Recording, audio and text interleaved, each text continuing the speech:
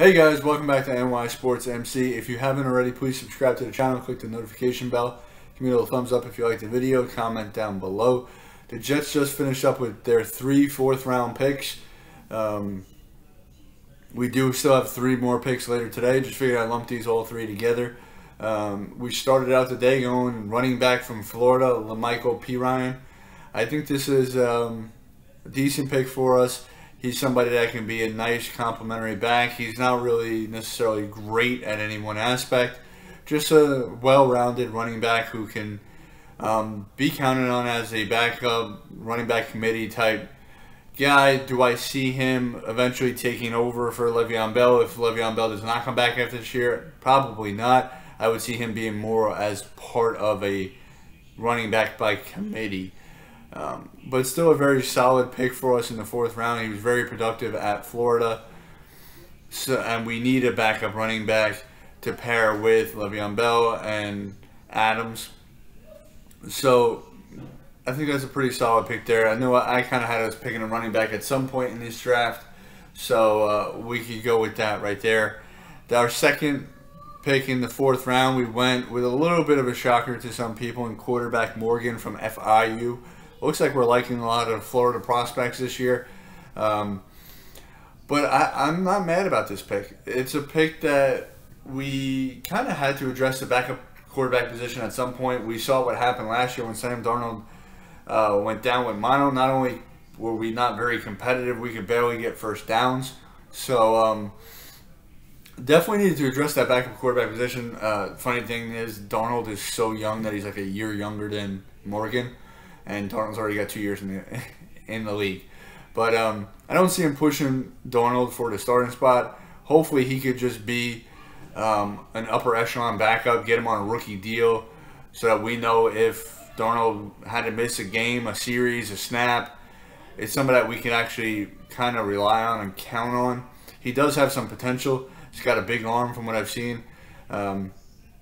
So I wouldn't be too upset with the trade, with the pick. You got to think about it. We picked up these 2 extra 4th round picks just by trading back 11 spots, and we still got Denzel Mims yesterday.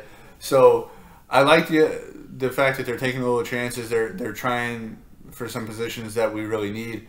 So I'm not upset about it. We did, like I said, we did accumulate the extra picks, so I think you can go out and do something like this in that spot. And there are rumors that there was a lot of other teams that were interested and high on Morgan. Apparently he tested out very well at the Senior Bowl and the Combine. So there were teams that had him on the radar. So I think that's why we went with him where we did. I heard the Patriots, the Steelers. There was a few teams that were definitely interested in him. And then the last pick, a little bit of a shocker. We went back to the offensive line with, not that we went back to the offensive line, but with who we chose is where the shocker comes in. Clark from Charlotte. So I'll be honest, I had to do a little bit of research on him, read a little bit about him. I'm intrigued.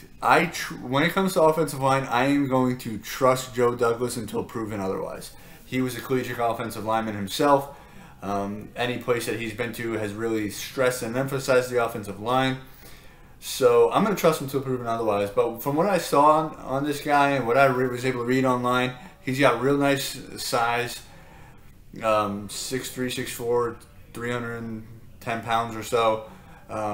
Real nice striking, long arms. They say the thing with him is kind of his movement, which makes him more likely to become a guard than a tackle. Definitely not like a left tackle prospect, which obviously we don't need anymore because we have Mekhi Becton. But this is somebody that can easily slide into the guard, play potentially right next to Becton, have a pairing for the next decade.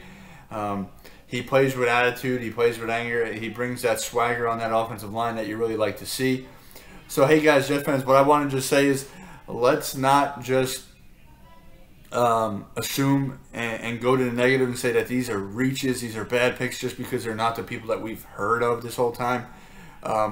We have a very strong scouting staff, well-respected people around the league. So we got to just trust these guys. From like I said, from what I've seen, I'm pretty happy with these picks. They're not people I thought we were going to pick coming in. I'm going to be honest. I had to do some research and read up a little bit about them, but I understand why. And they're going with these guys who have the ability, have high ceilings. Yes, they may have lower floors than some of these other people, but they're trusting their scouts They're trusting the abilities that they're seeing in these people, and they're trusting their coaches to be able to develop these guys. Pollock is one of the better offensive line coaches in the league, so hopefully he gets in, gets these two guys, and coaches them up. Let me know what you guys think in the comments below. There's still quite a few players that I would like. I'm kind of sold, man. I really want Isaiah Hodgins in this 5th round. Hopefully he lasts that long. Hopefully we take him. But excited about what we're doing, excited about the direction of this team. I think Joe Douglas is putting himself in a position to be successful in the long run. So let me know what you guys think in the comments below. And as always, Jet up.